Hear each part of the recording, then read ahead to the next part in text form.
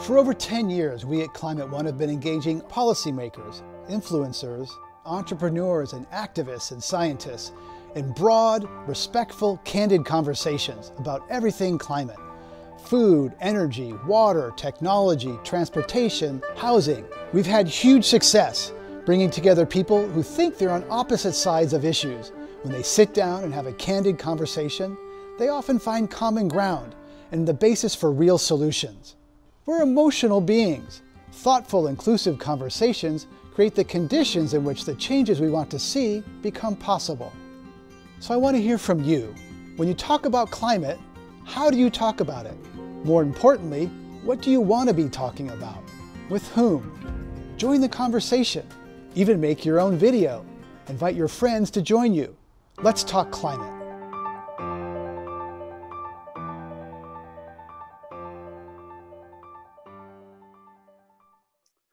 I'm Greg Dalton, host of Climate One from the Commonwealth Club based in San Francisco. I'd like to begin today's conversation about justice and inclusion by acknowledging the Ohlone and Coast Miwok people who inhabited these Bay Area lands for 10,000 years. Today, we're talking about racism and climate disruption. We'd love to hear from you, so please share your questions in the comment section of the live stream, or you can tweet them at us using our handle @ClimateOne. For future Climate One discussions on coronavirus, economic disruption, human behavior, and a just transition to cleaner energy, sign up for our podcast and newsletter at climateone.org. You can also subscribe to our podcast that drops every Friday and is available wherever you get your pods. Many white people have learned recently how racism is embedded in every aspect of our society. That's been glaringly obvious to people of color their whole lives.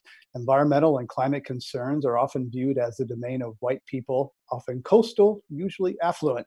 But the reality is quite different. Polls show people of color are more concerned about local pollution because refineries, power plants, and dumps are often in their neighborhoods. Today, we'll talk about the connection between racism and climate change with three distinguished guests. Mustafa Santiago Ali is Vice President of Environmental Justice at the National Wildlife Federation. He began working on social justice issues at the age of 16, and as a student joined the US EPA, where he worked for 24 years. Dr. Robert Bullard is Distinguished Professor of Urban Planning and Environmental Policy at Texas Southern University in Houston. Trained as a sociologist, Dr. Bullard is widely recognized as the father of environmental justice and is a recipient of many awards, including the Stephen Schneider Award for Climate Science Communication, presented by Climate One earlier this year. Glynda Carr is president and CEO of Higher Heights for America. She co-founded the organization in 2011 to grow Black women's political power from the voting booth to the elected office. In 2018, Essence magazine included her in its Woke 100 list. Welcome all of you to Climate One. Thank you. Thank you. I'd like to begin today's program with inviting everyone to take a breath. And we want to talk about breath. And this take is long, slow, smooth, deep inhalation. And then a long, slow, smooth, complete exhalation.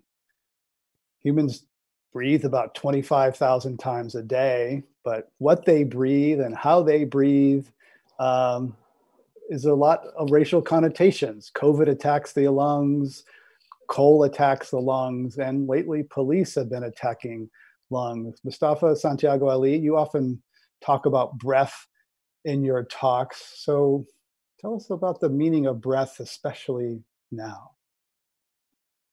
Well, breath is life.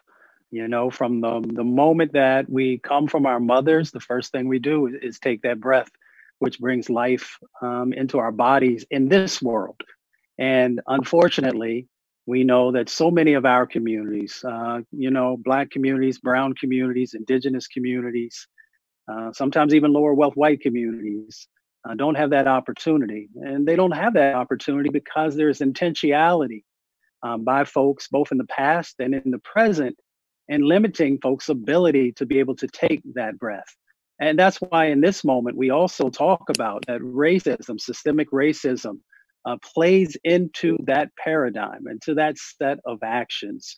And hopefully today we will unpack what that looks like and how we can rectify the situation that has been perpetuated by both politics policy, and in everyday folks' lives. Glynda Carr, when you take a long, deep breath, how does that affect you, given everything that's been happening in our country lately about breathing? Yeah. So recently, a colleague of mine shared a song that her mother-in-law wrote. And it was a song in tribute to George Floyd. And in that, she says, "I can't breathe, let me breathe." I'm sorry, "I can't breathe, let me breathe, hear me." And I think those three short phrases shares a little bit about how African Americans are feeling in this moment, how Black and Brown communities are feeling in this moment, and frankly, how the world is feeling. The notion of being able to be free to take a full breath and use this moment for those who can to fill up and fill our democracy in a way that can envision a pathway forward. It is a luxury, unfortunately, in our society to breathe.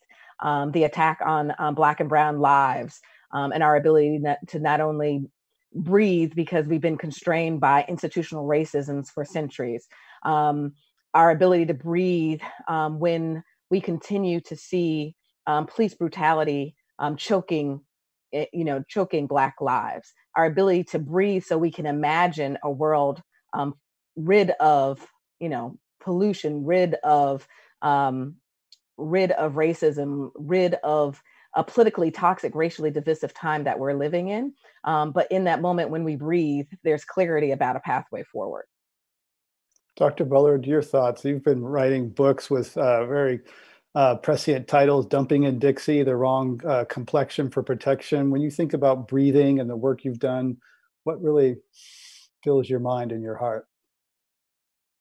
Well, the first thing I think of is that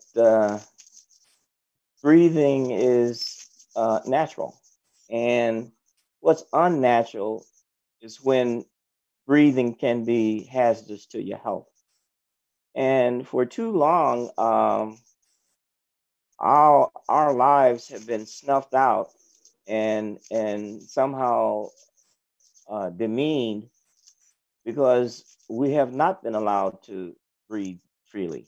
And I think this whole idea of the right to breathe clean air is a basic human right. And when you start taking away that right to breathe, you're taking away humanity. And when you're taking away just every day, 24/7, the violence of dumping pollution into neighborhoods through smokestacks, and families are waking up 2:30 in the morning because some accident, because of some plume that is rushing through their neighborhoods. They don't know and they're told to shelter in place, and they don't know if they're going to live or die. That's violence. It's the same kind of violence that we see, the police violence that's snuffing out Black lives and killing people and creating this mental stress and trauma. When we see those videos daily and running, looping, that is causing trauma, which is PTSD. That kind of violence is taking its toll. And I think everybody knows it now. These demonstrations are really showing that, not just in this country, around the world, that this is unjust, this is barbaric, and we need to stop it right now. Dr. Bullard, before we go forward, I want to invite you to do what I'm doing, is hold your mic a little bit so that it's our mics tend to rustle against our collars. That comment, Dr. Bullard, about the plume in the middle of the night reminds me of a Chevron refinery that caught fire in Richmond, California. An investigation showed that there actually had been a bypass, that the refinery there was a 100-foot bypass to bypass some of the safety monitoring equipment. And I don't know that there was ever any accountability for the company. There was an investigation that perhaps may have evaporated in terms of how did that pipe bypass the monitoring equipment, and who did it, and who was ever held accountable for that.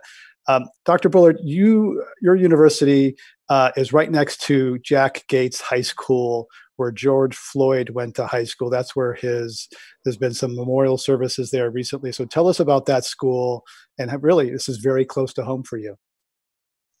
Well, you have to understand, Jack Gates was somebody. I mean, this was a former slave who started the first schools in Texas, and Jack Gates in the Third Ward. Jack Gates was a man. He was a visionary. He saw that Black people, once they were freed, need to be educated, and that school sits right next to Texas Southern University, which was founded to educate Black folks because we couldn't go to the University of Texas.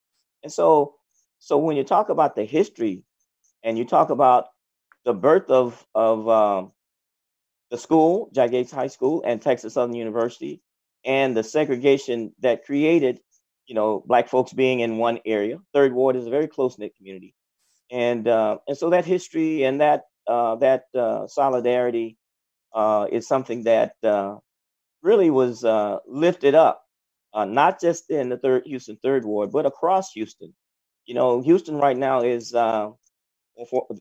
this past week was ground zero for a lot of this activity in terms of unpacking and dismantling racism, systemic racism, and owning up to the fact that racism is embedded in America's DNA. And for 401 years, since 1619, we have somehow tried to hide that fact. So now I think it's out of the box, and I don't think you can put it back in the box. It's like toothpaste. Mustafa Santiago Ali, I was recently listening to an interview with Brian Stevenson, and he was talking about how, going to other countries, particularly, I guess, Germany, how they, is actively encourage people to learn about the Holocaust. There's this national reckoning across generations. And it seems like this country hasn't had that reckoning yet. I remember going to visit a plantation in South Carolina once, and it was like you could visit the beautiful grounds of the plantation owner, and there was like a separate, that thing over there, you could see where the slaves lived. It was like an option over there. It wasn't like the main attraction. It wasn't like they were driving people to learn and understand that. I'd like to hear your thoughts on whether America's really put our legacy of racism front and center like it should have. Well, I think America's afraid to, because if you put it front and center, if you integrate it into the educational system as a part of our history, both the dark days and where we are in this present moment, then you have to do something about it. And it's very difficult for America to admit that it was a part of genocide for our indigenous brothers and sisters. It's hard for America to also talk about snatching the lives of Africans and bringing them to this country so that you could have free labor. It's difficult for our country to also focus on the fact that they brought Chinese brothers and sisters over here to build the infrastructure on the railroads and then turn their back on them after that and ostracize them. So for America to truly be able to highlight the injustices, the systemic racism that we're talking about today, would then mean that you also have to figure out a way that you are going to address both those past and present injustices that continue to happen. And that may come in the form of reparations. That would definitely come in the form of making sure that there is legislation, both on the federal and the state level, that rectifies those situations. And that also means that there has to be resources placed into that overall equation, because words without resources have little meaning. So I think it's difficult for our country up to this moment to be able to actually honor the lives that have been sacrificed so that this country could be in the positioning that it is. But I will also say that this is a new moment, this is a new time, and young people and many others are refusing to have the 21st century look like the previous centuries. So we have to see what that's going to actually look like. And of course, mobilization, building coalitions and many of the other aspects that are necessary for true change to happen will have to all come together. Glynda Carr, the climate and environmental conversation is often separate from conversations about housing, jobs, equity, those sorts of things. How do you see them as connected? I mean, racism is everywhere and carbon pollution is everywhere. They're both systemic problems, but they're often thought of as separate. Yep. At the end of the day, we will continue to have siloed conversations. I do think for us to step into this moment where we can truly reimagine an America we can all believe in, we have to look at the intersectionality of this moment. And at the end of the day, Black women want what white women want, who want what Black men want, who want what white men and our other communities of color want. We want economically thriving, educated, and healthy, safe communities.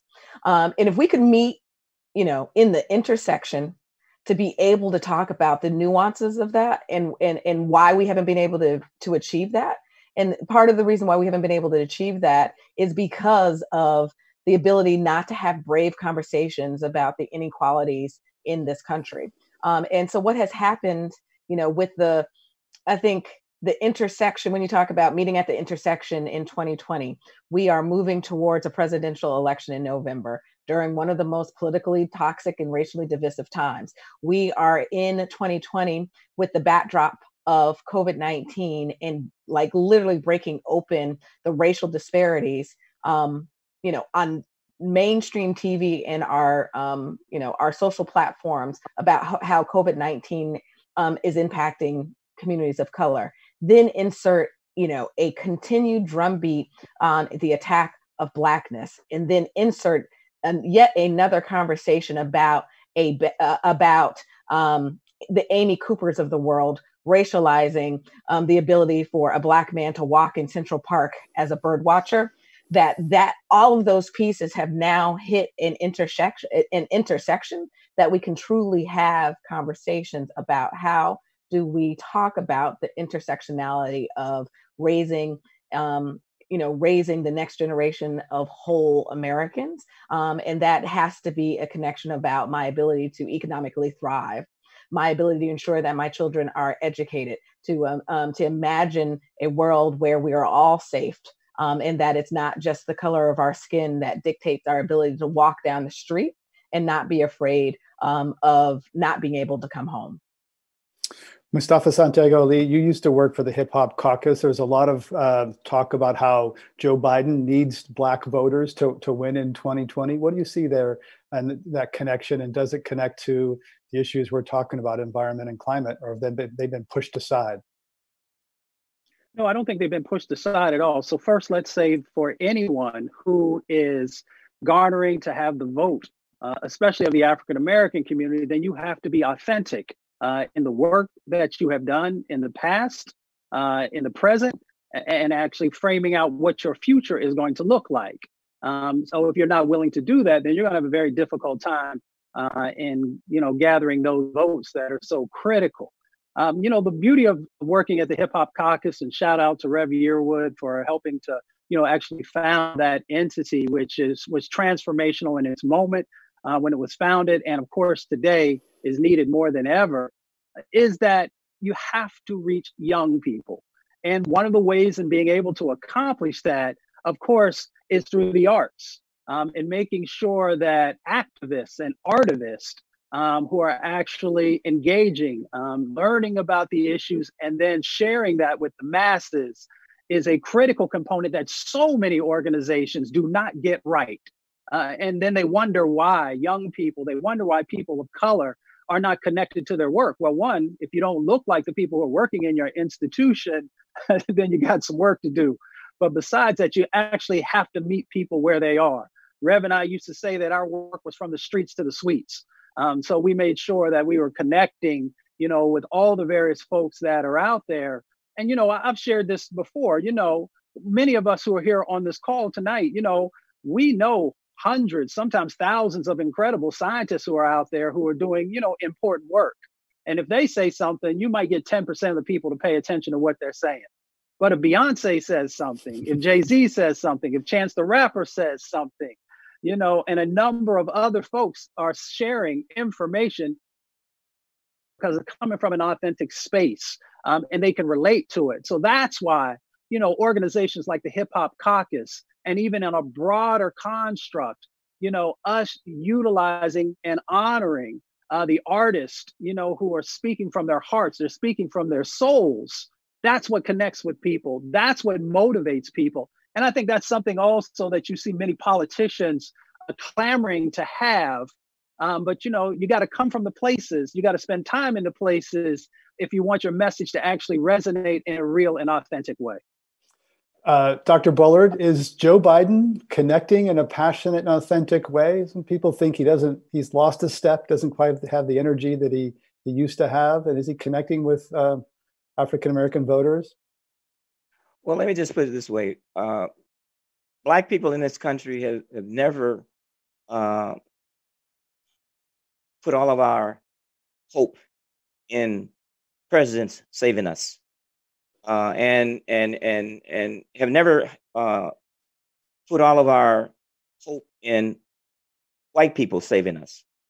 And I think it's important that we understand that any politician that's coming for our votes not only need to be authentic, they need to have a track record, and they need to bring people who are from those areas that they want the votes from, and not white people telling us how it feels to be Black. The experts that are out there can all tell, a white male can tell on a TV program what a Black woman feels.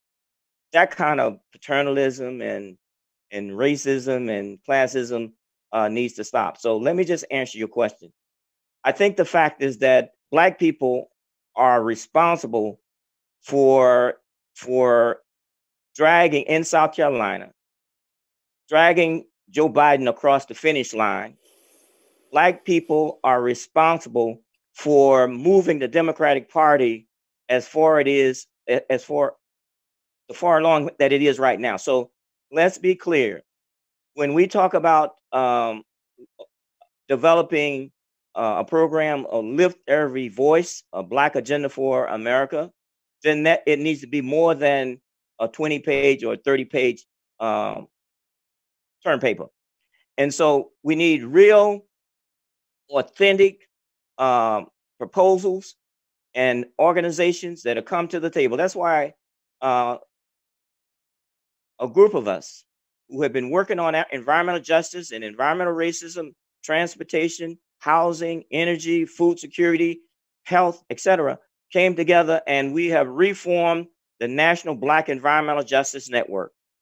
That we are pushing forward an agenda. We have developed policy papers, strategies, and the idea is that if we have a Black agenda for America that's coming out of the Biden team, then that agenda needs to be developed by and for and presented to that team.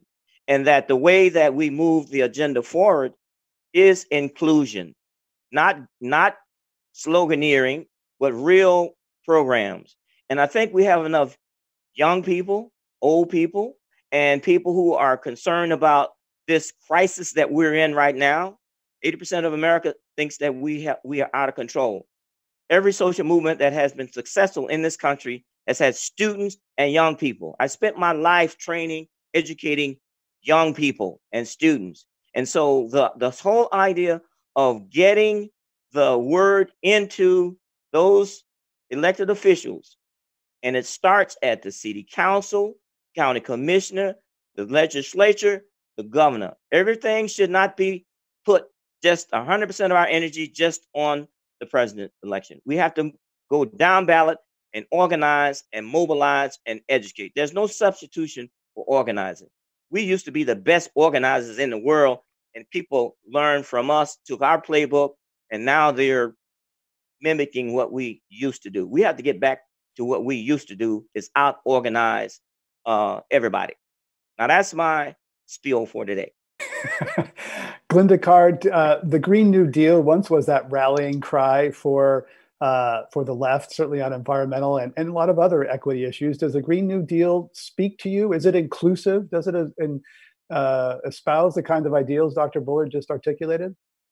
I mean, I think at the end of the day, Mustafa hit the nail right in the middle, which is how do we actually talk in a way that our neighbors will be able to be part of the revolution we're looking for. So when we start using I call it, inside policy speak about the Green New Deal, not only are my family and friends not seeing themselves in that framework, I hope everybody's not like, yes. Then you wonder, it's like, oh, people aren't with us. We're not growing momentum. It's because we are using, our inside table speak. Research points to, as you know, Higher Heights is uniquely focused on organizing and mobilizing Black women. So that will be the voice that I will continue to use here. Is so Nielsen rating.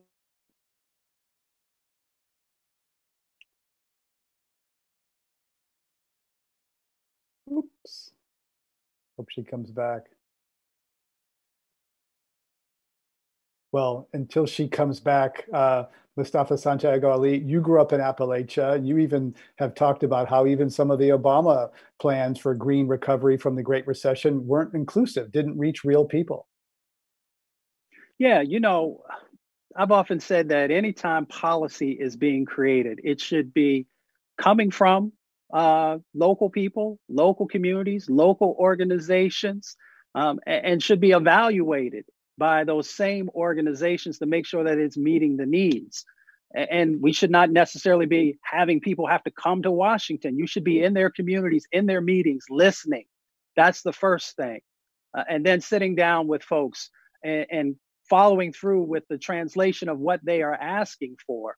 And that is true whether we're in Appalachia, we're in the Rust Belt, we're on the Gulf Coast, no matter where we are, we have to make sure that that's actually happening. And I think it doesn't matter what administration it is. Folks sometimes fall short. Now, of course, this administration, the words falling short does not even begin to equate, the lack of understanding, vision, and just the basicness that is needed just for survival. But yes, we have to make sure that we are honoring the voice of the communities. Dr. Bullard and many others, when I was coming up, I always remember, sitting outside listening to the meetings they were having. And the most important thing was that, communities speak for themselves. So if we can get politicians, whether on the federal level or the state level or the county or the local level, to understand that basic concept, we would stop wasting money and we would stop making mistakes by creating policy that is not meeting the needs of everyday people. Carter Roberts is CEO of WWF, one of the largest conservation organizations in the world with annual revenues of $300 million. After the national response to George Floyd's murder by police, he held an all-staff meeting to discuss the response of the organization, which was founded by European monarchs. I asked him what he heard at that meeting. And we had over 500 people on the phone, on Zoom. Our African American leaders told stories they'd never told in public before like that gave voice to what it was like to have a son or a husband or a nephew that you worried about every day. And they gave voice to the injustice that they face every day. And the response of our entire staff was a tidal wave of conviction that we need to do more to address that systemic justice. I grew up in Atlanta, in the city of Martin Luther King and Andrew Young and Ralph Abernathy, and I thought we had made more progress than we have. I've led an organization where we have devoted ourselves to working with indigenous people and communities in far-flung places like the Congo or Namibia or Indonesia or Nepal and Bhutan, or here at home in Alaska with tribal corporations and in the Northern Great Plains with tribes and ranchers. But it was clear to me we have not done enough with that most unique of American narratives and experiences and tension and roots, which is the African American experience. So we have the largest social media presence of any environmental group and the largest brand.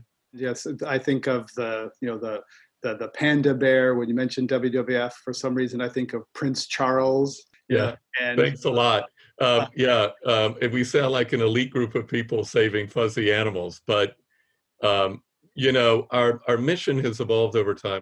Alex Ohanian, who's married to Serena Williams, resigned from the board of Reddit, a company that he co-founded, and encouraged the board to place a Black person in his place. He also donated $1 million to Colin Kaepernick's Know Your Rights camp. Is it time for some white people on environmental boards to step off and say, replace me with a person of color? I think it's time for white people like myself to ensure that the voices of African Americans, people of color, indigenous communities are heard. And if that means stepping down from the stage that you're on and insisting that someone else take your place, and I think it means boards to look in the mirror and see everything they need to do to make sure those voices are heard. I think this begins with listening. That was Carter Roberts, CEO of WWF. Dr. Bullard, I'd like to hear your response there to basically saying they overlooked people in their own backyard and other things that he said. Well, we have been saying that for decades. And in educating students, I've taught at big white schools and I've taught at historically Black universities. And I encourage young people to do study abroad, which is very important. But I also encourage them to explore the possibilities of what's on across town. And I think too often we have overlooked those issues that are close to home, and not and somehow think that America has somehow overcome many of the issues that are being dealt with abroad, such as poverty and hunger, and looking at the issues of political prisoners, etc. The fact that we have been also in our environmental justice movement have been talking about people speaking for themselves and developing resources that will have the capacity for people to speak for themselves.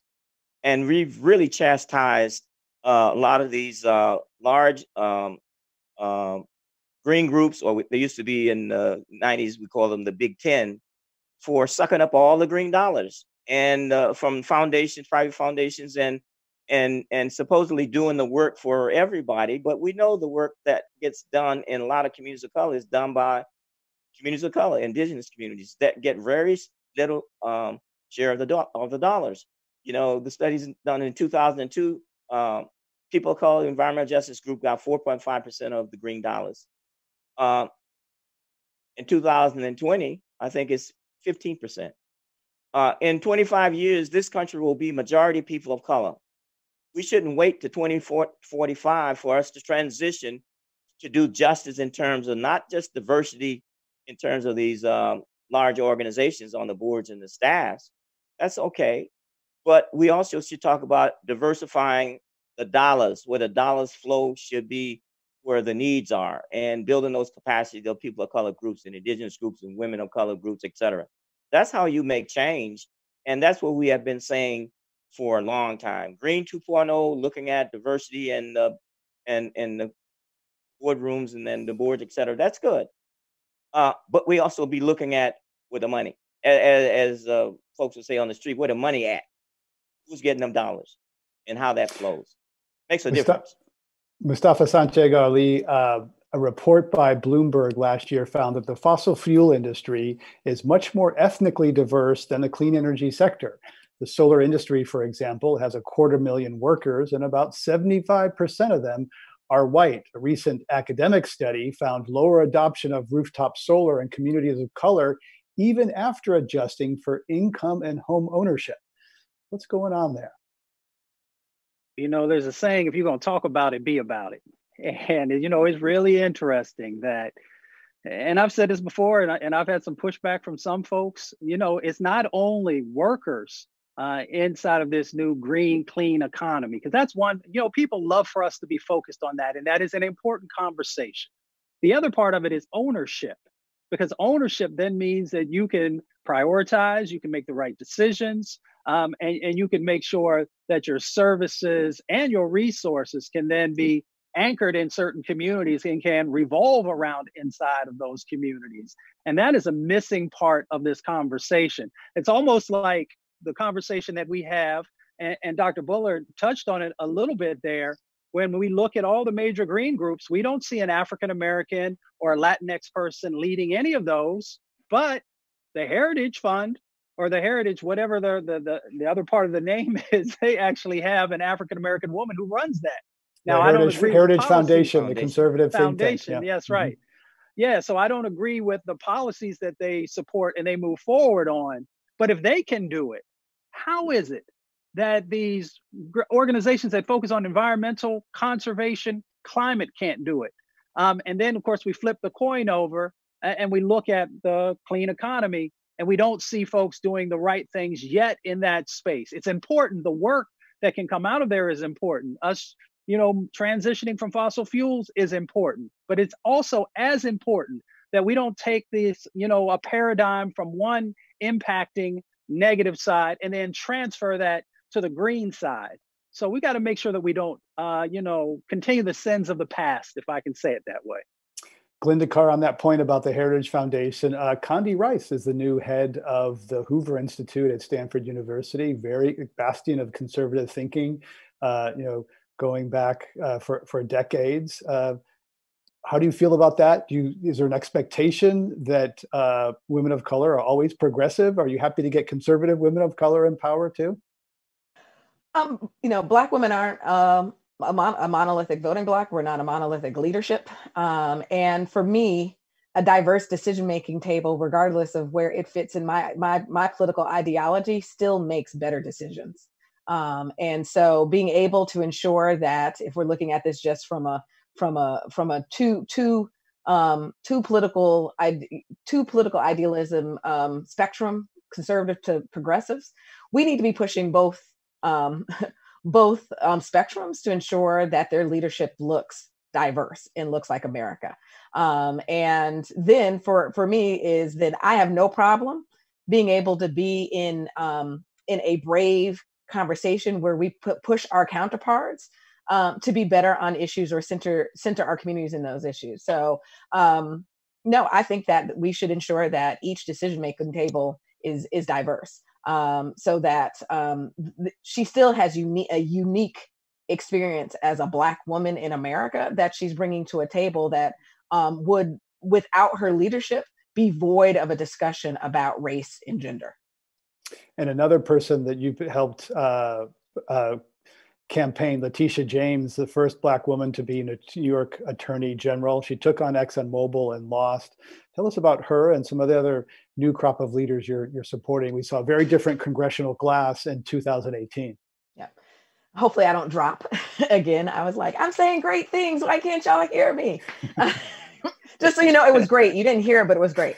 So at the end of the day, you know, behind my shoulder is Shirley Chisholm, the first Black woman to ever be elected to Congress in 1968. So we're 51 years since she, you know, became the first Black woman to serve in that body. She went on, you know, 4 years later to literally 48 years from like today, she was preparing for the 1972 Democratic Convention, where she would go and her name be entered into nomination from the floor. So there's been gains around Black leadership since then and gains for Black women, but the 23 million Black women in this country are underrepresented and underserved. And the strides that we've seen since Shirley Chisholm is in through Higher Heights and our work with the Center for American Women in Politics, you can't actually build a blueprint for if you don't know where you've been, Sankofa, right? And so when you look at Black women's leadership, in 2014, there was only two Black women elected and serving as mayors of top 100 cities. So enter 2020, and what we see on the national stage are 7 Black women leading major cities, and frankly, being more progressive on how they're approaching COVID-19 than their counterparts across the country. In our country's history, we've only had 15 Black women serve as statewide executives, Letitia James being one, right? And here is a woman who is using her position as a New York State Attorney General to actually push innovation and progressive policies that will be implemented nationwide. And so she again entered COVID-19 recognizing the racial disparities, both from a health perspective, from an economic perspective, and I think has leading well. And to circle right back to a Shirley Chisholm, in 2018, we elected the largest number of women ever to serve in Congress, including the largest number of Black women to ever serve in that body. We now have 25 Black women serving in Congress, one African-American woman in the US Senate, which is Kamala Harris. We've only elected 2 in our country's history, in 1972. Carol Moseley Braun, and now Kamala Harris, and we have 24 Black women serving in the House of Representatives. But what's unique about the freshman class is they were, their leadership was built for a time as this. So who did we know that in 2018 we would elect Lauren Underwood, a nurse, who is uniquely qualified to sit at a table as we determine how we are preparing in the intersection of a racial lens around health disparities. Who knew that in 2018, when we sent Johanna Hayes, not only a teacher, but the 2016 Teacher of the Year to serve in Congress, that she would be sitting at a table that as we envision how we homeschool children across the country, that we would ensure that there would be a clear discussion around the inequalities of broadband and technology for our children. So I think the Black women, that are serving in Congress are uniquely using their voices and their leadership in a way that centers the communities of color in the way that talks about the intersectionality of the very issues that we are at the unfortunate bottom of every indicator. At the end of the day, I will end at this. This is one of the things that I was talking about when my internet dropped, is that the road to 2020 is built on the engagement of Black voters. And at the center of the over-engagement of Black voters are Black women. When we fire up a Black woman, she doesn't go to the polls alone. She brings her house, her block, her church, and her sorority. That is the tradition of what my mother did. Until the day she died, she called me and my brothers to ensure that we voted in elections, right? And we are more than ever leaning into, we want our return on our voting investment. And that is in the form of policies that directly impact Black women, our families, and our communities. And we are absolutely continuing to claim seats at decision-making tables so that we can create a country and move it to higher heights. If you're just joining us, we're talking about racism and climate at Climate One. I'm Greg Dalton. My guests are Glynda Carr, President and CEO of Higher Heights for America. She co-founded the nonprofit in 2011 to grow Black women's political power from the voting booth to elected office. Dr. Robert Bullard, Distinguished Professor of Urban Planning and Environmental Policy at Texas Southern University, recognized as the father of environmental justice, and Mustafa Santiago Ali, Vice President of Environmental Justice at the National Wildlife Federation. He worked at the US EPA for 24 years. We're going to go to a lightning round and invite you to talk about this one part. First, I'm going to ask you a true or false question. Just ask, please, true or false, and then I'll ask you an association. So going to our lightning round, true or false. Dr. Robert Bullard, having a racist and violent police force in your neighborhood is a lot like having a coal-fired power plant in your neighborhood. True. That's Bill McKibben for that one. Mustafa Santiago Ali, true or false, you adopted white characteristics sometimes to fit in at US EPA. False. Glynda Carr, I think we have Glynda, if you can please, let's see, ask her to move your mic out front. I think, yeah, Arnav's asking you to, got it, okay. Glynda Carr, true or false, you will enthusiastically support Joe Biden even if he doesn't pick a woman of color as his running mate? False. True or false, Dr. Bullard, white women clutch their purses when you are in the elevator with them. True. Also, Dr. Bullard, really, it's Black people who should fear white people, given history. Very true. This is association. I'm going to mention one word or phrase and just get the one phrase that comes off the top of your mind, unfiltered. When I mention Glynda Carr, when I mention Angela Davis. Powerful. Also for Glynda Carr, Amy Cooper. Typical. She's the woman who called 911 in Central Park. Mustafa Santiago Ali. What comes to mind when I say 1619?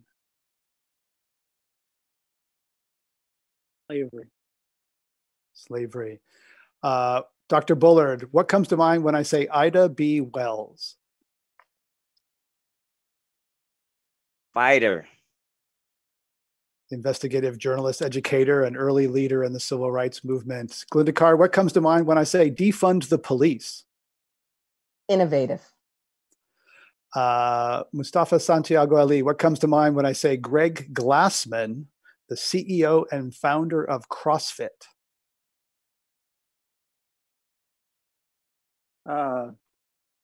Healthy.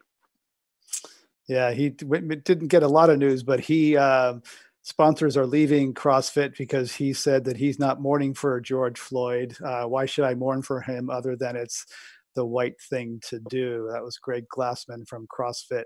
Dr. Bullard, what's the first thing that comes to mind when I say Colin Kaepernick? Oh, one word. It's hard. One phrase. Hero. Last one, Glynda Carr, what comes to mind, one word or phrase, when I say the NFL? Complicated. All right. Thank you for getting through the lightning round here on Climate One. Glynda, you talk about creating space for grace and having this difficult, you said brave conversation, because it's, we're not comfortable talking about race in this country. And part of that is what words to use. So you were born in the USA, your father's from Jamaica. What are your thoughts on how white people should say? Should we say Black? Should we say African American? Help me understand that. Yeah, so the African diaspora is diverse, and I am blessed to have been raised by parents that believe that it is okay to have brave conversations. So, Higher Heights, we have built the political home for Black women's leadership. And to be clear, it was founded for and by Black women. It centers Black women, but we recognize that this democracy is more than Black women. And so part of the reason why we use the analogy of being a home, for those who know the tradition of Black women, my grandmother, regardless of how much money she had or didn't have, there was always an extra seat at her dinner table, right? And it didn't matter who my brothers and I would bring home. We grew up in Connecticut. We always joke around for some people like there are Black people in Connecticut. And, although we grew up in a Black community, we were bused to an affluent white school districts. I graduated from a high school with less than 10 people of color. And so we found ourselves very early being centered in a very Afrocentric and Caribbean-centric family, being bused, and our parents being very clear that we had to show our authentic selves. And the way you show your authentic selves is allow there to be grace when someone says something that is offensive, and being able to have what, as my mother would say, teachable moments. I remember in 6th grade, myself and two of my closest friends, there were 3 Black girls in my 6th grade class, and I almost called man's name out. Our teacher at the time, we were doing a family tree, and he pulled the 3 Black girls out of the class to tell us we didn't have to do the family tree, because he was, assumed that we couldn't do a family tree as descendants of African and those who were brought here from slaves. So of course, all of our parents took it upon themselves to actually do the family trees for us. It was the best family tree ever. And for them, it's like, no, here's an opportunity for you to know the diversity of our families. But he did that because he thought didn't want us to be uncomfortable. It was, in fact, he didn't want his white students, for him to be uncomfortable. For if at the end of the day, we could only stand in front of that class and proudly say we were descendants of slaves, that was the ability for, in sixth grade, to understand that being uncomfortable is the way that we have real conversations. And I think that is what we ought to be doing in this moment, to be able to have, to listen, as you said, but also to be able to be receptive to conversations, and the grace for people to evolve around a race conversation. Dr. Bullard, what do you say to people who would like to be a white ally? That's a term we've heard a lot about lately, and how the complexion of the protest has changed. A lot of younger people, younger white millennials, for example. What do you say to someone who wants to be a white ally and isn't sure what language to use or how to go about it? Well, the fact that coming out of the environmental justice movement and civil rights movement, we don't ask white people to check their skin color at the door, but we do ask them to come with a lens that's racial justice and equity lens. The fact that the meeting that we had at the University of Michigan in 1990 was pulled together by Bunyan Bryant and Paul Mohai, an African American and a white guy, and so the idea that we have always had allies, but the fact is that when we talk about the issues around justice, fairness, and equity, there's no one group that will have a monopoly on that. And so how we build allies is to come to the table with being authentic, coming there being sincere, and coming to work. And I think this is true with young people today. And as I said, every social movement has had successful movement that had young people and students. And young people, millennials, for example, today outnumber my generation, baby boomers. And then you start going below the millennials, younger than the millennials, you find this mobilization, this awareness. And because of iPhones and iPads and being able to, the social media to get information, access to Google something real quick, the amount of information that young people have at their disposal in real time, they can truth, what you call it when you are testing a lie, they can fact check instantly and really show, no, that's not true. Here are the facts. And so building allies, building that intergenerational collaborative, and understanding that when we are working together as a collective, we are unstoppable. And those of us who've been doing this a long time, if we look at this race as not a sprint, but more of a marathon, and as a matter of fact, it's a race that doesn't really exist, a marathon relay. You run your 26.2 miles, and then you pass the baton off to the next generation to run it. Those young people that are out there marching, demonstrating, and protesting, and showing their bravery during this time of coronavirus, during this time when they could know that they could get beat up, brutalized, or killed by police. That kind of sheer bravery, but also standing for something.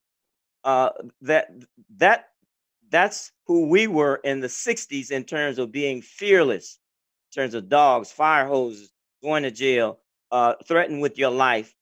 But to see those televised lynchings by police today, it struck a nerve, and it's hit a nerve among a lot of people, not just Black people, a lot of people. And I think this is that teachable moment that Glenn was talking about, that we have to use that teachable moment to teach, and people who are open to learning and changing. That to me, that's the optimism that I have for what's going on right now. Glynda Carr, we've seen moments in the past where school shootings, for example, and Dr. Bullard thought that, after Sandy Hook, the culture would change on school shootings, and it didn't. And after, the Marjorie Stoneman Douglas Parkland, it didn't. But somehow this moment seems bigger, more of a movement than even what we've seen for school shootings and other things that also cut across race and class in many ways. Absolutely. I mean, I think we're at this moment because of what has, it has been a steady build. And I, still don't know what was, May 25th, what made that day different, what made George Floyd the catalyst. All I know, I think I shared with you, Greg, that, I think we all are struggling with like processing this moment. And one thing that, brought the despair of the moment, but the hope of the moment was when George Floyd's 6-year-old daughter proclaimed to the world that her daddy changed the world, right? And that is how they were able to, help this 6-year-old process all of the energy, what was happening. I mean, she's young enough where I think they've been able to shield her from what actually happened. And obviously at one point she will know and unfortunately see. But I do think that resonates about that moment in time. A man, I have a brother who's a musician and a gospel musician. Our faith shows that here, this man had no clue, went throughout his life knowing that in his death, that he brought back change. He brought forth change, and that there was something bigger, unfortunately, for him in death than it was in life. And for this little girl standing on the top of her, her uncle's shoulders to be able to proclaim that to the world creates the light that allows us to continue to do this work. Mustafa Santiago Ali, you work with the National Wildlife Federation, which is sometimes called the hook and bullet crowd. You think of kind of a white man in plaid with a shotgun. How are you reaching out to those people to connect on environmental issues, and can you talk to them about environmental justice issues? Well, we just had a vote at our board meeting, and 97% of the board was in favor of the environmental justice movements that we're going forward on. We are the only organization that has a full environmental justice analysis that's taking place for all of its policy, programs, activities, and budgeting decisions. So those are important steps. But, we also got progressives that are part of the base, the 6 million members, and you got the good old boys and good old girls who are part of it also. So what I do is I just keep it real with folks. That same pollution that is killing Black and brown folks in the city is the same pollution that is impacting the national parks that you say that you care about so much. So you should be standing in solidarity with the folks who are dealing with the initial impacts, because you're getting the secondary impacts. When we talk about water quality issues, we go through the impacts that are happening, again, in Black and brown and indigenous communities. And that's the same pollution, once again, that is impacting if you're a fisherman. So there is those intersection points that exist. You just have to make the decision if you want to stand in solidarity with those who've been doing the work for decades or not. And we're lucky that, no, we're not lucky. There's work that has been done by folks long before I ever got there to plant the seeds. So, we are continuing to water those and move forward. Dr. Bullard, obviously issues of class are also wrapped up in race, and academia, there's sort of a hierarchy of these ultra elite institutions, and then the historically Black universities and colleges where you are and others leaders come out of. Do you have contempt or anger toward the elite institutions, how they've approached environmental justice? No. Easy answer. The fact that I have, chosen to, work at Texas Southern University, and before that, Atlanta University. Atlanta University was changed to Clark Atlanta University, my alma mater. University of California, Berkeley, UC Riverside, UCLA. The universities that were founded as white universities, they have a mission, and I think that those of us who work with faculty members at those schools, we have very good partnerships, very good collaboration. Students at those universities now are beginning to um, wake up and force their universities to their boards to divest, from fossil fuels. Many of them are forcing their boards to declare what their role has been in slavery, like George. Well, maybe I shouldn't call any names, but the initials of Georgetown University in D.C. And other schools that basically have built their fortunes off of slavery or other kinds of issues. And so the whole idea is that when we get collaborations and work on justice issues, it is not by accident that the first environmental justice centers that were founded in the 90s were at Black schools. And that was because those of us who decided to leave the white school and go back to our HBCUs and start these centers. And now we have centers, environmental justice centers, environmental legal clinics at white schools. So we're making progress. And again, I think it's those institutions need to step up because they step up more because they have huge endowments, and I think they need to own that history, and where there's a need for reparations and repairing the damage that was done decades ago, in some cases more than centuries ago. They need to be held account, and students who go to predominantly white institutions need to know their history of those institutions, and students who go to historically Black universities also need to know their history, and Hispanic serving institutions as well as Native Indigenous serving institutions. And our history can teach us what our mission is, but we can also expand it beyond what happened in the past and push forward students with visions that can change the world. And I think that's where we are right now. And I think it's important that we fight for resources for our HBCUs that have been hit especially hard by the recession and the stay home and the coronavirus. We get our students, many of our schools generate their income and from tuition. We don't have large endowments, et cetera. So we have to fight to make sure that we keep these schools going.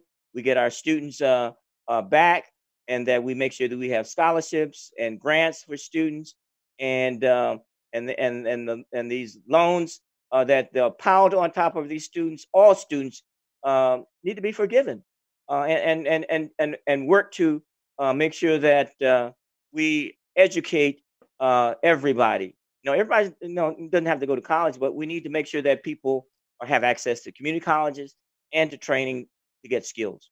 Now, that's our education that goes beyond just saying, well, we want quality education for everybody. Everybody wants that. It's where the details, the devil's in the details.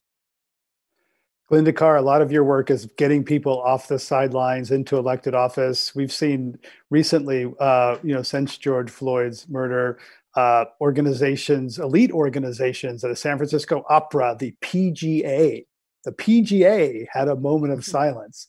When's the last time? I can't remember seeing that organization do something like that. And also some cultural icons, Michael Jordan, who had the famous line, Republicans buy sneakers too, when he wouldn't sort of step into a U.S. Senate race in North Carolina where there was a Black man, Harvey Gantt, running against Jesse Helms, which I saw in the excellent Last Dance documentary. Now, Michael Jordan, $100 million to social justice. So I'd like to hear your thoughts about people, this moment of people who've been on the sidelines, getting engaged in their cultural power. Yep. I think, again, going back to grace, it takes something personal to have step people off the sidelines, right? There's research that points at least to Black women, or why they run for office. It's 3 reasons. One is something made them mad, that they could see the difference if somebody asked them. And so I think that is the same thing about people that are making first-time major donations, or again, LeBron James and a group of NBA players are forming a political advocacy organization for the first time. It is about, frankly, not over the $100 million investments. What we've seen over the last 2.5 weeks is millions of dollars being donated, mostly grassroots, $5, $10 from hundreds of thousands of people. And just watching my personal feed, a lot of this are some of my white friends who are making their first donation to an organization with a racial lens. And frankly, some of my Black friends and colleagues making contributions to different organizations outside their network. At the end of the day, it goes back to what Dr. Bullard said. Here is an opportunity actually to build to invest in Black and Brown leadership. Our organizations have often done the work on a shoestring budget when our counterpart organizations have not, right? And so just because we do it with $1 doesn't mean we should have to do it with $1. And so as I struggle with this movement building moment of money being pushed into these Black-led organizations, it can't just be an emotional response. We need to actually create an investment strategy. And so you use, Michael Jordan as an example. It's $100 million investment over 3 years. That is how you institution build. I would, encourage those who have been sending, we call it the political budget, right? So we tithe. And so we should be tithing into our political engagement. And so I encourage those who have been moved over the last 2.5 weeks, who may have clicked through to do $5 or $100, to consider taking those organizations and actually investing in monthly reoccurring contributions. That is how these organizations won't just have an influx moment where they'll be able to do great work for the next 6 months. And then the day after the election, right? Here's my analogy to give. Oftentimes our white-led organizational partners, they get money to go fishing, right? The grace to be able to innovate. Organizations, Black-led organizations, oftentimes, I'll give you the 2 examples that at least we know about through Higher Heights, is there was this influx moment when everyone said, thank Black women for saving the world yet again in 2017 in the Alabama Senate race. And there was all this money that was sent to Black-led political organizations. At the end of the day, those organizations got money to go fishing. To fish, not to go fishing, which is, in that moment, there was something that our progressive counterparts want us to go fish for fish that we agree on, versus saying, I'm going to invest in your leadership and your vision. And that is what we need in this moment, is how are you inspired to institutional build and to actually invest in the next generation of leaders across all of the different issue areas we've talked about today. Mustafa Santiago Ali, unions have been focused on as one of the obstructions to accountability in police departments, police unions, typically supported by people on the left. And then unions are often supporters of fossil fuel infrastructure and often, can oppose green infrastructure. So I'd like to hear about your work and outreach with unions. It's a very complicated relationship. Well, I come out of a family of union workers, both in coal mines and in factories.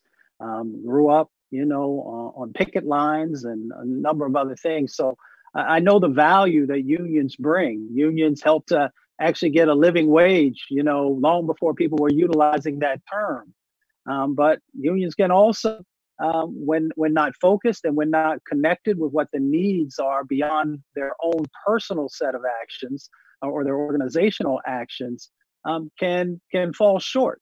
We see it happen with the police unions and the contracts that they're putting in place that, stop people from getting information, that protect folks, who are brutalized, folks of color. So that has to be addressed. But I also, I'm very clear also that the unions on the clean energy side, we need to make sure that there are unions for those jobs in that industry as well. So I do the work, through engagements with all kinds of folks, whether, it's the Blue Green Alliance type folks or others, helping them to understand that if we're truly going to create a new economy, and that new economy is a clean economy, and even broader than that, then there's got to be real accountability. And you'll get more support if people feel that you are connected not only to their struggle, but also to their set of opportunities they see to create, a better future. Great, thank you, Mustafa. Also, for Mustafa, I just want to ask you, you started on the first environmental justice program at the US EPA under Administrator Bill Riley, under the first President Bush. And you left to, I think, protest the leadership of Scott Pruitt. What is the status of the environmental justice program now at EPA? So much has been devastated in that agency. Yeah, well, the Office of Environmental Justice, which Dr. Bullard and others helped to get founded, which was the Office of Environmental Equity, used to be a national program office. So just like the Office of Air, the Office of Water, so forth and so on. Now it's been moved over into the administrator's office about 3 levels down.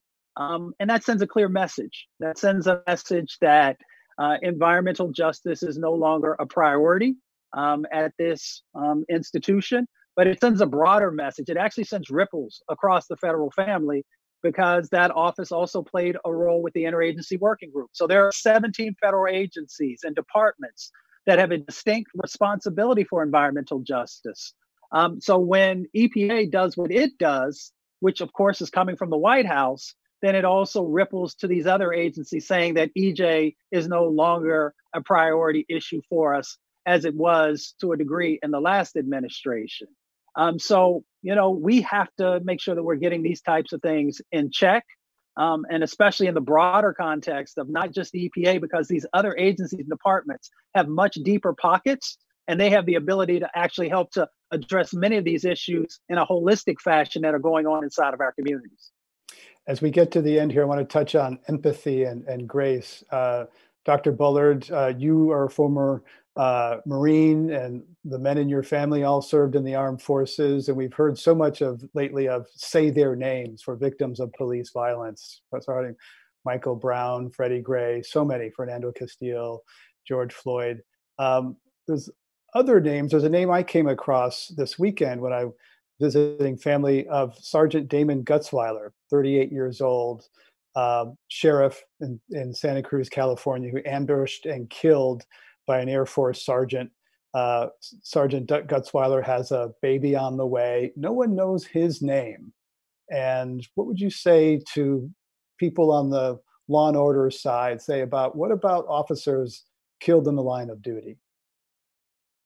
Well, having served in the Marine Corps, and you put your life on the line, and you serve, and police officers do the same.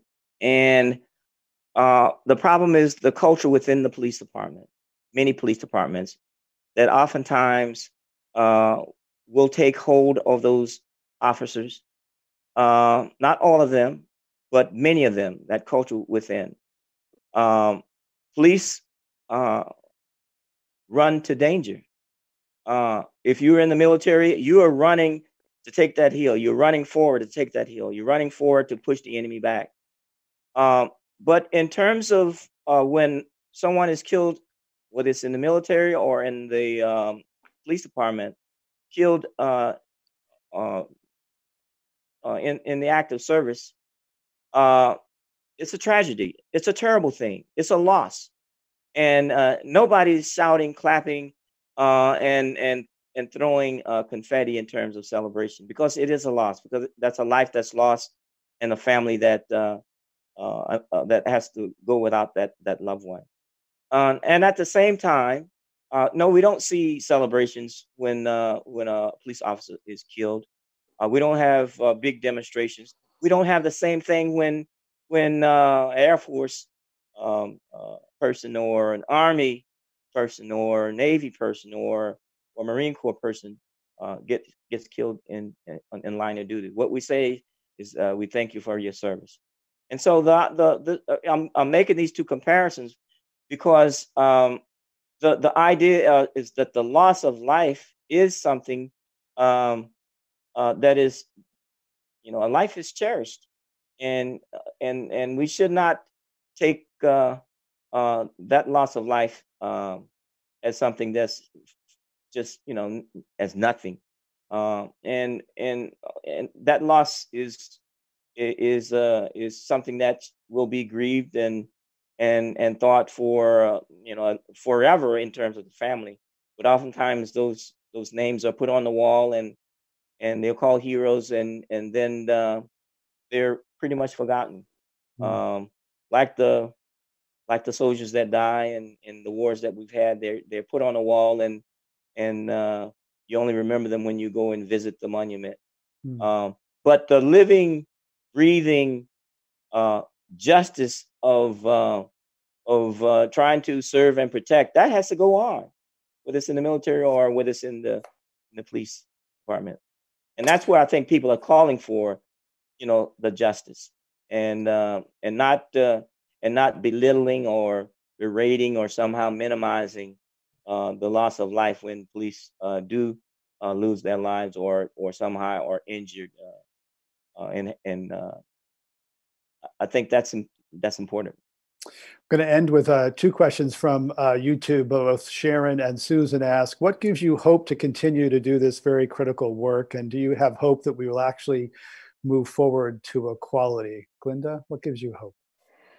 So I don't have children of my own, but my godchildren give me hope. It is about ensuring that we are, leaving in America that is better than what we came from. Like I had the privilege of growing up with four generations of my family. My great grandmother, who was born in 1895 and died shy of her 100th birthday, Carrie Lee Dickens. We all lived in the same community. And so she dreamt a dream bigger for me and my brothers that she could have ever imagined, right? Or that we could have ever imagined. Here's a woman that didn't have a right to own property, that only had a third-rate education. But she knew that she could use her voice and her activism in a way that created a pathway better for me and my brothers. And I'll leave this with you because you brought her name up, Greg, which was Ida B. Wells. She once said, the way you right a wrong is to turn the light of truth on it. And I think that is what we continue to do and strive for. Mustafa, what gives you hope? I think so many different types of people coming together in authentic ways, and seeing people not just utilize words, but actually being willing to put their bodies on the line to make sure that justice becomes a reality, that systemic racism ends.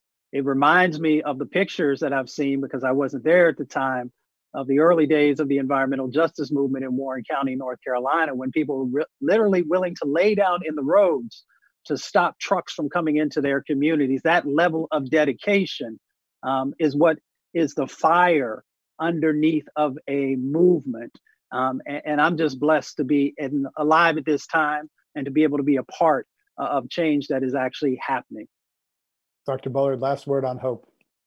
Well, what gives me hope is that young people that are fearless and willing to commit and risk it all for the sake of justice and dismantling this violent system of racism. And I see that happening right now, and I think this is the time to allow that space and that leadership to transition and transform this country. It's enough of them to do it, and enough of us together to do it. On Climate One today, we've been discussing racism and carbon pollution that are embedded everywhere in our society and daily lives. We've heard how healing the climate that supports human civilization must include healing racial divides endemic in this country since the first slaves arrived in shackles in 1619. We also heard how people of color suffer the impacts of carbon pollution first and worst. They are more vulnerable to harmful impacts of COVID, climate, and the cops.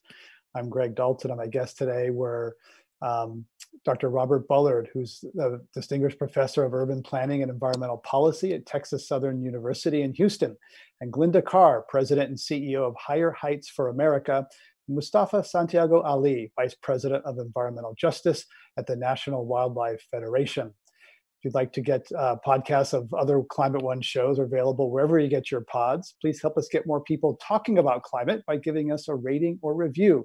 It really does help. I'm Greg Dalton. Thanks for joining us online. We'll see you next time, everybody.